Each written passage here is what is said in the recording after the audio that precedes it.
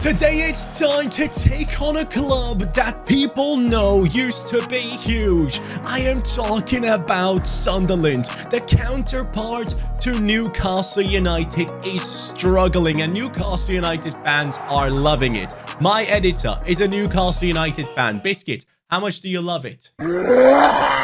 Yeah, there you go, guys. We need to talk about them, though. Sunderland, right now, as we speak, in the championship, are sat in the 11th position, and that, my friends, is clearly unacceptable. So, we're going to take them on and rebuild them and see if we can overtake Newcastle and how quickly we can actually pull that off. So when it comes to the Sunderland side, we are seeing a couple of names that you guys might remember. Gelhardt, a big talent from Leeds United, the biggest talent in this team alongside Diallo. Diallo is actually the biggest talent. Manchester United's big boy coming in here and playing for Sunderland as we speak. But none of those two are the top performers this season. Clark, well, hello there, chaps, is the main man for this Sunderland team right now. I believe he has 7 goals and 6 assists.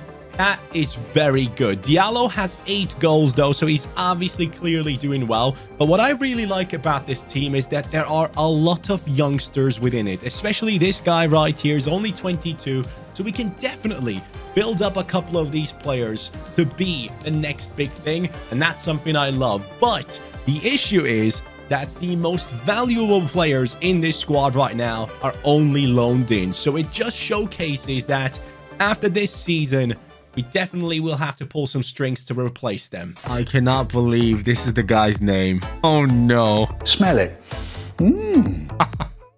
Well, let's try and avoid saying his name during gameplay. We have sold a couple of players to bring in a better budget. We now have 11 million to play with, and I actually have to actively start thinking about if I want to let go of some of the players that are loaned in to the club, or if I actually want to sign him on a permanent deal. That's another thing that we need to look at. But generally speaking, Pritchard has left, O'Nien has left, Bath has gone, the man whose name shall never be said in a video is gone, and then Evans is gone as well. I know he's the captain, but guys, this is a FIFA rebuild, so let's have fun. So this is how the team is looking right now.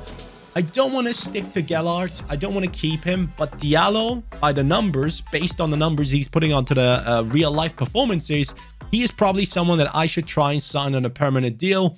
I will try it now. So yes, there it is. I have done the deal, and I've done it for basically his value. We have brought him in for 4 million. He was valued at 3.9. Manchester United say goodbye to Amad Diallo. He is now part of Sunderland properly. So Gelhardt is the only one that we have here that is someone I'm willing to let go. And I didn't realize that we have some really good players on the bench here as well. Stewart, 25 years old. Lihaji, big talent. I remember he played at Lille, if I'm not mistaken. And then we have this Benetta guy, who is 18 years old from Costa Rica. So bench-wise, we're looking solid. The next player I'm bringing in is someone that probably and most possibly no one knows of. But I was looking into football stats before the season began in the Dutch division. Don't ask me why. It had something to do with Sorare. But I saw that Bart van Rooij is one of the better fullbacks when it comes to talents in that division. And he is a player that currently plays at NEC Nijmegen. And that is a club I am willing to bring him in from. And he is going to be a big upgrade in that right back position, I believe. So he comes in with a 68 rating. Do not get me wrong, this guy does not have super high potential. Probably should have much higher potential. I expect it to be higher in the next FIFA. But Van Rooij is coming into the team as a 21-year-old, 5'9" tall with 80 pace and very good ability to move forward. So he's going to be supporting Diallo on that right side. And these are the types of transfers I just love making, man. Next up is a player I've never used before, but has some insane total stats on him. He is basically good in anything and everything on the pitch. And I'm talking about Castriot Imeri. This guy plays for Young Boys in Switzerland. In the past 15 matches, he apparently got 5 goal contributions. So I'm very excited to welcome him into the squad as... What is his rating, bro? Is he actually 70? No, 69 rated. So at Cam, he actually goes up to a 71, it looks like. But I need him to be a center mid. Now, Michu, do not get me wrong. This guy's supposed to be a big talent. He's loaned in from PSG. But I don't care about players loaned in. I care about players that are going to stay here. And this guy you can clearly tell is a beast. I feel like we can turn this man that probably not many know into an unreal player that scores loads of goals coming in from that center midfield position. I'm very, very tempted to put him into the center attacking midfield spot, but I just do not have the money to then go ahead and buy another center mid. Oh boy, this is such a big improvement. Ajibola Alessa, who apparently is one of the better players for Sunderland this season. I've turned him from a left back to a center back, and he's gone up to a 68. Massive. The season is finished, so let's take a look at where we end up in our first year with the lads.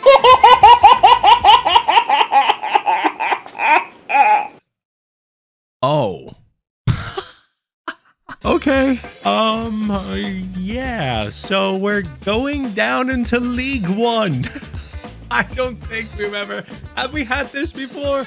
Surely at some point we did, but okay. So we're going down to League One, guys. Stay calm.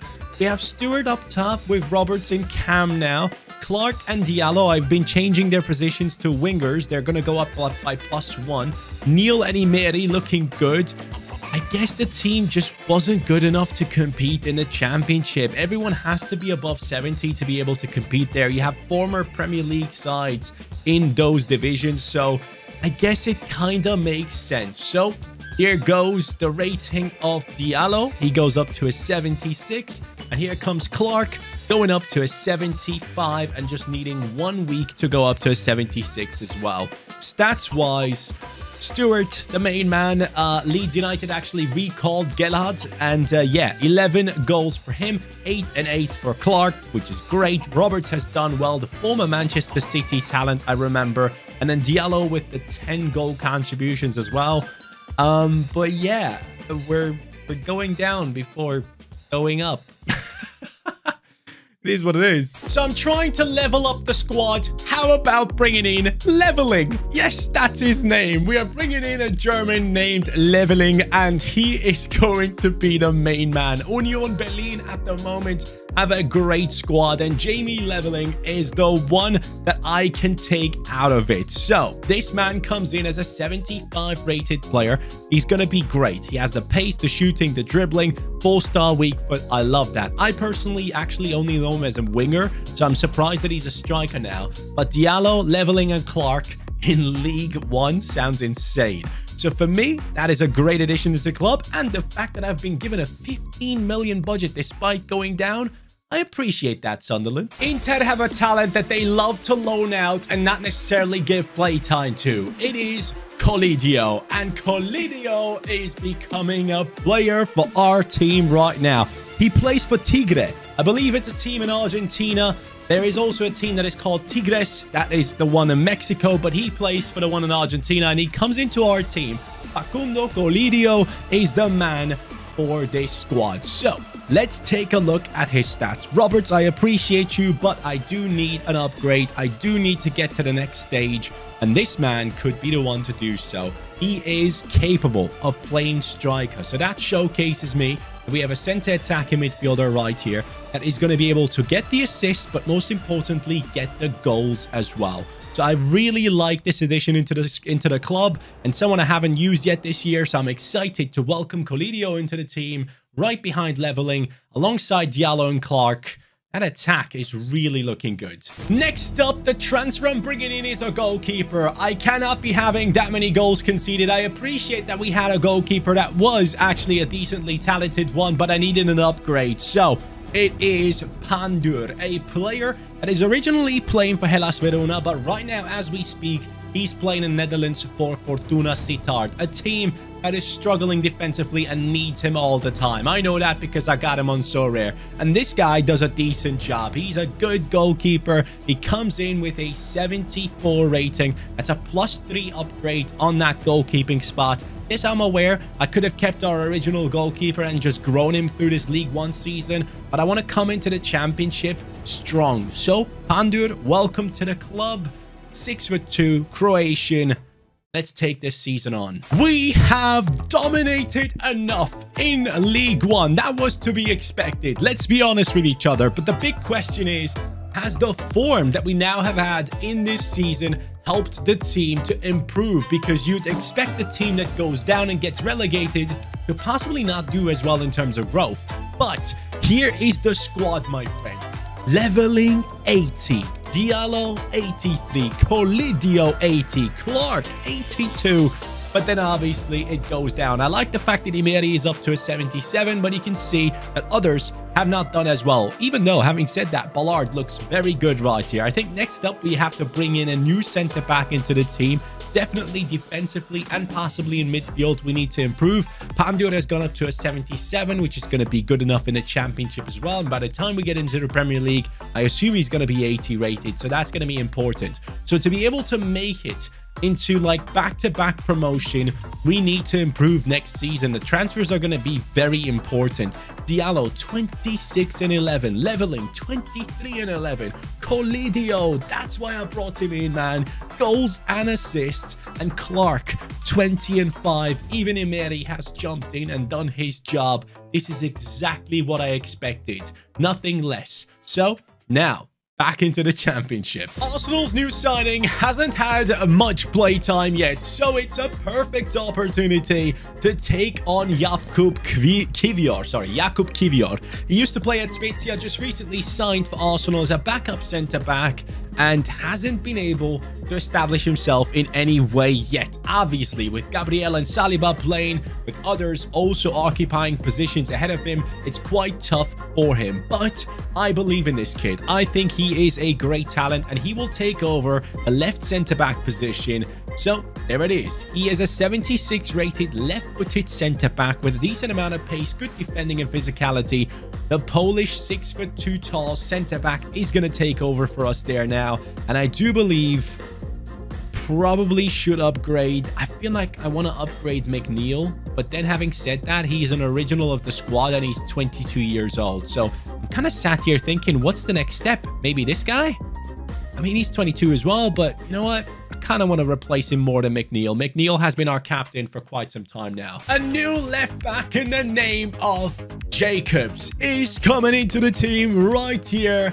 I wanted to improve the team, even if it is just a slight improvement, and I wanted to keep Van Rooij. I know he is not higher rated than our left back, but I want to give him the chance. I want to build him up because I'm fully aware that Van Rooij has a very low potential, generally speaking, but I want to take him to that next level. So Jacobs comes in as a, let's see, 78 rated left back. That is a +2 upgrade. I was kind of hoping he'd be at least 77, or you know, 77 is what I kind of expected, but I love to see that his stats look amazing right here. This guy is 24 years old, from Senegal, and that is a good improvement for our defense once more.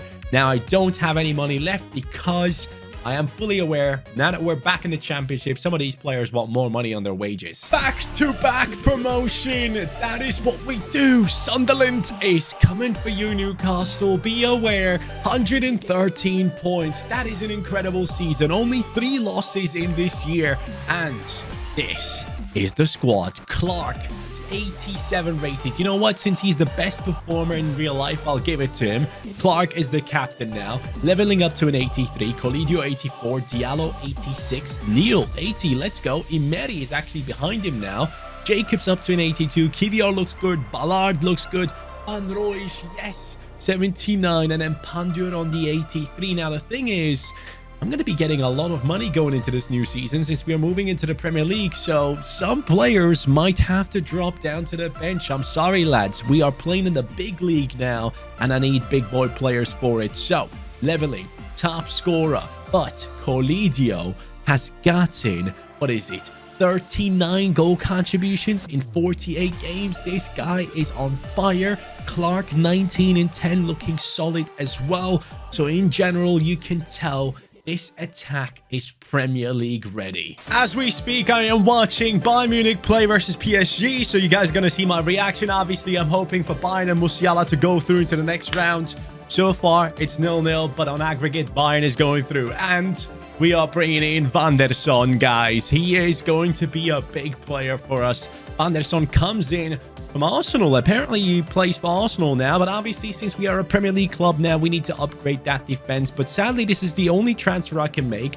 Good thing is Van Rooij is going to be a great addition onto the bench. So the bench is probably something that we need to start focusing on very soon. But this is a big upgrade. 83 rated, can basically do anything and possibly even play in right wing. But for us, he's going to be the right back, Van der Son. I got to say, this game is looking great so far. Some big moments already between Bayern and PSG. And lads, this is our first season in the Premier League finished. So, 7th, I'll take that. That is a great result considering that we just got promoted. 62 points. That's only 16 behind Arsenal, who have won the league and beat us in the last game of the season. But this is our squad now. 86 up top, 89 on the left, 89 on the right. Colidio looks incredible. Neil and Emery holding down that midfield, both above 80, obviously. Jacobs looks very good alongside Van der Son as well. And then Ballard in that 84 rating, and Kivior is not necessarily on the same level yet, and Pandur got injured. Ooh, that sucks. That is not ideal. And then going in here, what do we have? 22 and 2, 20 and 10, 17 and 3, and Colidio with the 12 and 12. Our attack is truly one team should be scared of. I've just trusted my team and signed a bunch of free agents. That's the strategy I want to follow with this team. So you can see the players coming in right here. Romeo has come in.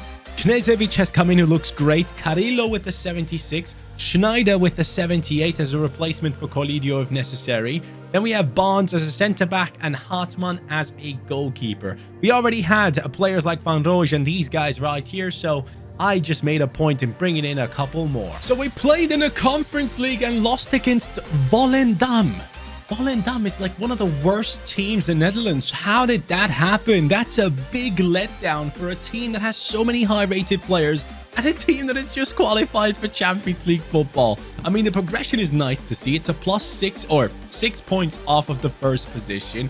But still, like, how am I losing against Volendam? Makes no sense to me, because that is my team. I trusted my boys, and they are growing. Emery 86, Kivior 86, Ballard 86, goalkeeper not injured anymore, and Bayern inside the box and should have scored and didn't.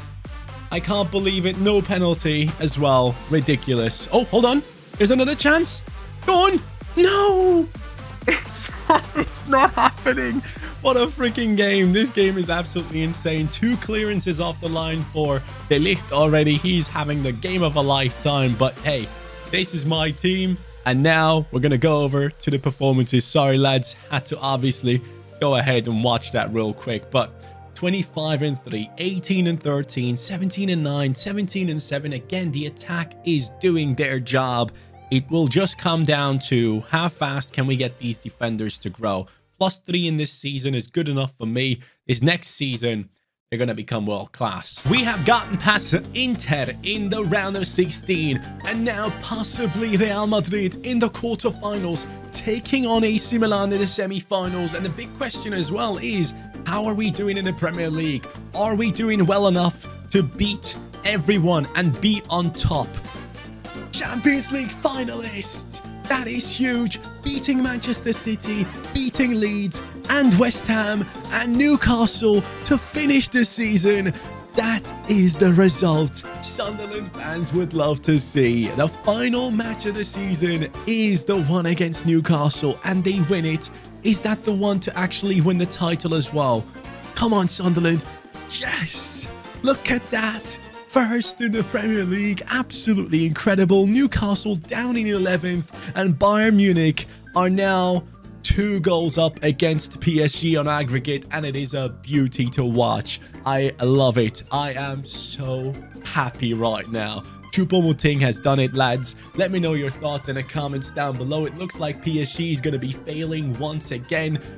Should this project just be ended? Like, honestly, should we just end this thing, this PSG thing that they try to build up year on year and just keep on failing? I gotta say, it makes me very happy when I see teams like City or PSG just not win the Champions League. It just really makes me feel good when traditional clubs who have been successful there already get it done. Having said all that, leveling 38-3, Colidio 27-16, Clark 20-16, Diallo with the 15-11, and Van der Son, the right back, has joined in on the attack. And that, my friends, is our team that will be playing in a Champions League final. It is a beautiful, beautiful squad that is fully prepared to take anyone on. Everyone 5-star, 5-star? Yep, that's what I like to see. Beautiful stuff. Let's get it on, man. I am fully prepared. And so it begins. PSG. Today, I know for a fact that they have been kicked out by Bayern Munich. It feels amazing to see Bayern do well. Musiala, the golden boy. De Ligt with an incredible performance. Players like Thomas Müller picking up the man of the match when you have Messi and Mbappe on the field. That is what Bayern is about. It's about the team performance. So, guys, what are we thinking about PSG, man? It's not looking good, honestly. That project is just failing over and over again. Leveling finds Colidio again. Down the left we go. Here goes Clark. Inside, it's Colidio. Turn, finish, save. Big steal by McNeil. Is his name even McNeil? I don't know if it is. I think it's just Neil, huh? Oh, no. How can I leave Mbappe so open? Do I take him down or do I not? It's 1-0 PSG.